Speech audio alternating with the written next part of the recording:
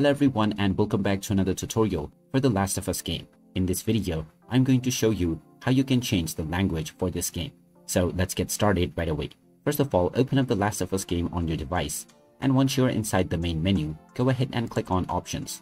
From here, you will see the language section. Go ahead and click on it, and you can now choose the language for the text as well as subtitle and speech.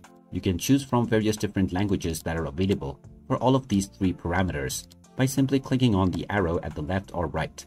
After choosing the language for all three parameters, you can simply go back and your settings will be saved. At any time you wish to change your language once again, you can come back to the same menu and follow the same process to once again change your language. And there you have it.